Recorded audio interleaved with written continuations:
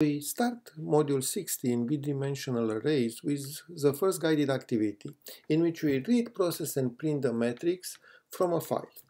Now, in this activity, we will know how to read the matrix from a file, how to print the matrix to the console, how to compute the sum and average by each row, and also how to print again the matrix, but containing also the results of our computations.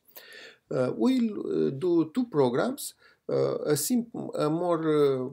simple one in which we'll just have the grades of